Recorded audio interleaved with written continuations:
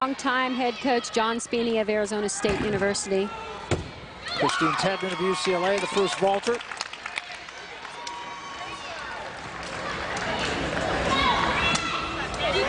Very, very strong vault team. #1 in the nation on this event.